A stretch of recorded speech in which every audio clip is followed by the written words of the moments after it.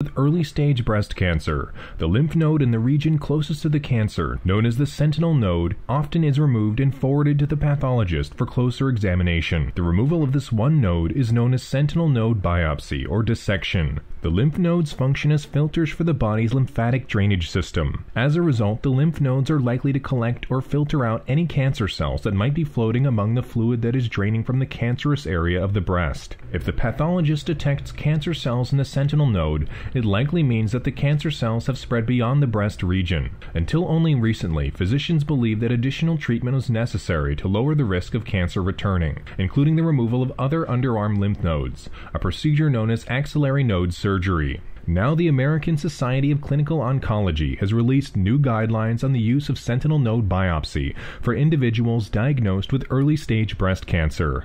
Previous guidelines recommended that anyone receiving an early breast cancer diagnosis with one or more positive sentinel lymph nodes undergo axillary node surgery. The new guidelines are more specific and explain when and if women should receive axillary node surgery. The guidelines state that women with no positive sentinel node biopsies should undergo axillary node surgery. In addition, women who have one or two positive sentinel nodes who also intend to receive lumpectomy with radiation also do not need to undergo axillary node surgery. Only women who intend to undergo mastectomy without radiation should receive axillary node surgery.